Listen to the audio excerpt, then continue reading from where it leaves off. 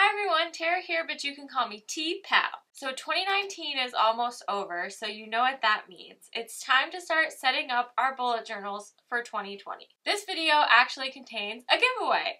So because I'm showing you how I set up my 2020 bullet journal, I'm giving away a full bullet journal starter kit in this video. I'll have more details on what's in the kit and how you can enter at the end of the video.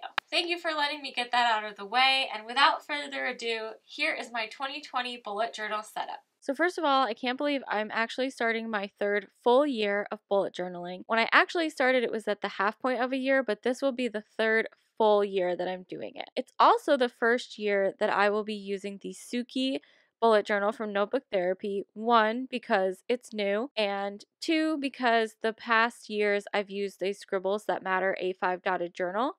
And if you'd like to know my reasoning for switching, I actually made a whole video about it, so that will be linked down below, so I won't go into that here. For my welcome page to a new decade, I wanted something that would go with actually my new office. This year I painted my office walls a dark blue called Celestial Blue. So that was kind of what I wanted to go with here. I also got my first metallic gel pen. I know, like, what was I waiting for? I don't actually know.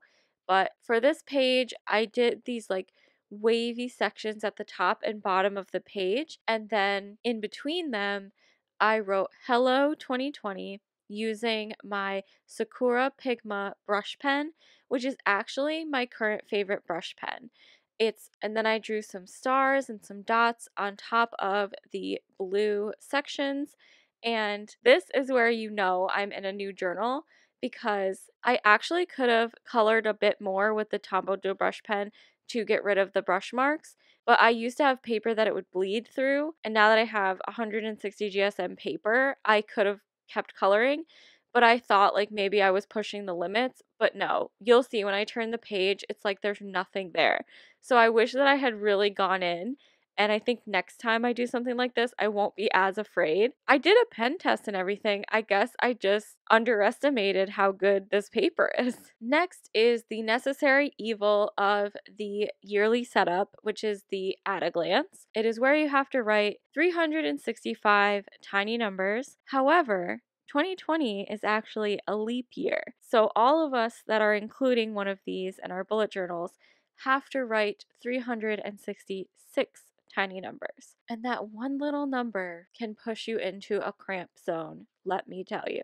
Now, I actually hate making mistakes on this page, but luckily the mistake I made was not with the actual numbers. Like, I have the correct amount of numbers for each month, but first of all, when I went to write April, I kind of messed up. And then when I had originally planned out this page, because I'm using a smaller notebook than usual, I just wanted the Monday through Sunday letters at the top of the first row, and then it would be obvious like down the page what was Monday, Tuesday, Wednesday, and so on. But I accidentally started writing it for every row, so I ran out of rows at the very bottom in November, and I had to put the 30 as one of those like diagonal lines, like taking up the same box almost, like you would see in a cheap calendar. Not super proud of it, but I'll tell you, man, if it wasn't for that leap year, maybe that wouldn't have happened. So next to my at a glance, I have my quote page, and if you've been watching me, you know I'm going to put the same quote that I put in every single one of my planners,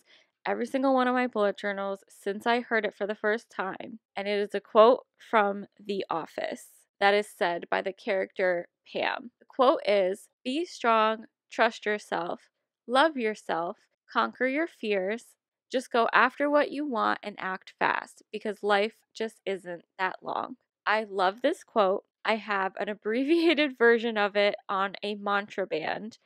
I write it in every planner, like I mentioned. It is just my favorite quote that has to do with living life. This next page, I feel like, is something so many people are doing now. In years past, I didn't include it because I was using the same journal over and over. But this year, I have a new journal, and it is a different size, and it has a different number of boxes horizontally and vertically than the one I used in the past. So I thought it would be helpful to have a grid spacing cheat sheet in this year's bullet journal. So if you want to do this in your journal, there's lots of ways you can do it, but what I chose to do was to number the boxes vertically and horizontally. I drew lines separating the grid into halves, quarters, and thirds, both horizontally and vertically. And then you'll know exactly how to count to achieve the layout that you want. Now, to the left of this, I did something similar but different. And this is a page I'm calling Common Layouts. Now, grid spacing is helpful in making layouts, but this is specifically how many boxes you can divide the page into horizontally and vertically. And I feel like this is a different situation because it's like a container as opposed to just splitting up the page. So for horizontal, I did 2 boxes, 3 boxes, and 4 boxes, and wrote down how many actual boxes, as in like the grid, it took up. And then for horizontal, I went as far as halves, thirds, quarters, fifths, and sevenths. Because if I want to do a 1-page weekly spread, I might have 7 boxes vertically. And I figured out how many boxes, how big a box can be if you want an even number of boxes with at least 1 square in between separating them. So I bet I'll be referencing these 2 pages a lot. As I'm recording this, I've actually started working on my January setup, and I actually have already been referencing those pages quite a bit. Next, we have my future log, which is totally different than I have done in the past. Normally, I just do the months, maybe a tiny at a glance for the month to see where the days land, and that's it. And then I just leave room to write events. But this year, I wanted to actually separate my future log into categories. And the 4 I decided to include were holidays, events, appointments, and tasks. I did this because I didn't want to mix in like a boring doctor's appointment with like a fun event we're going to, so I wanted them separated. I also wanted a place to write tasks because I have found that this is super useful when you have tasks that are quarterly or maybe they're only done once a year. And like when you're a homeowner, you have a lot of things like that. Like I pay my taxes quarterly, so I like having a reminder because usually they're due at the first of the month.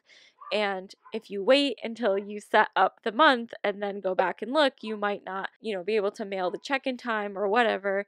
It's also good to know like when your car inspection is due or when your registration's due. So it's just helpful to have a place to write tasks that are upcoming, like maybe 6 or 8 months from now that you might forget about when you actually get there. For the colors, I actually tried to find color pairings from my Tombow Funosuke colored brush pens, my Tombow twin tone markers, and my Zebra mild liners. So the months were written with the brush pen, the categories were written with the twin tone markers, and they were highlighted with the mild liners to add a degree of separation between the categories. And then, of course, I just repeated the same exact thing for the second half of the year. Now, you may have noticed there's a category missing from the future log, but that's on purpose, and it is birthdays. I decided to give birthdays its own spread, and instead of dividing up birthdays by the month, I'm dividing up birthdays by the zodiac sign. Yes, there will be some overlap, and I will have to write some 2019 birthdays and some 2021 birthdays because of the way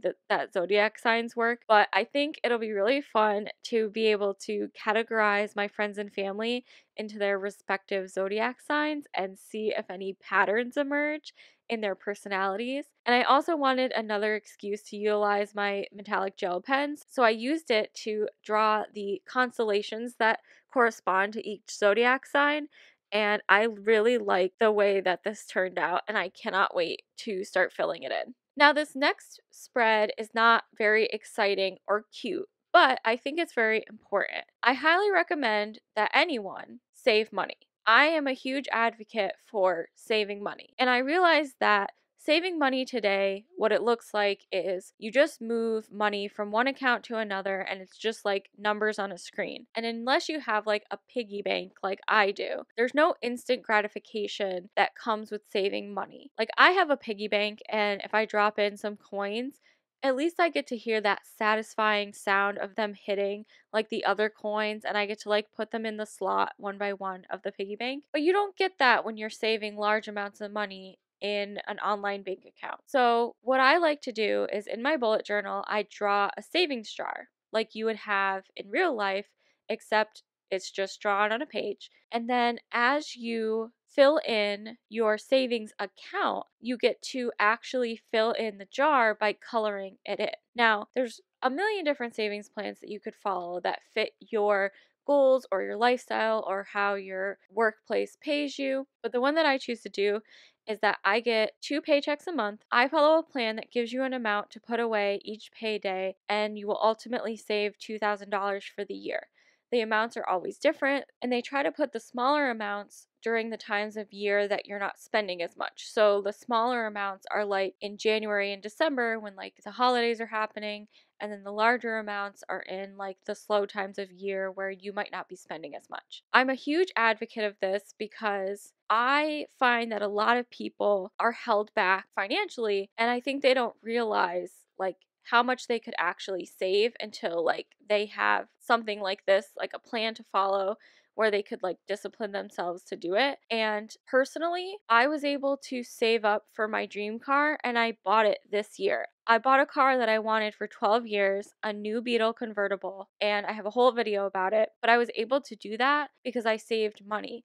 And it's not like I make a lot of money. It's that I was putting that money away before I was tempted to spend it on stuff that I didn't really need and may just want in the moment. And I was able to buy something that was really special to me that I had wanted for a really long time. So take it from me, if you can get yourself on a savings plan and you have a reward system like this or similar to this, it becomes really easy. It's kind of hard at first because you feel like, oh my God, I'm like, I could be spending this money, but it's just sitting in an account. But trust me, what really helped me was having a goal to work towards, in my case, the car. And there's enough room in this spread where you could put like pictures of the thing you're saving for. Like if you were saving for a vacation, you could put pictures of that place on this spread, and that would help motivate you to put the money away every week or every other week or every month or whatever you decide to do. If you would like to follow the same plan that I have, which helps you save $2,000 a year, screenshot the video now.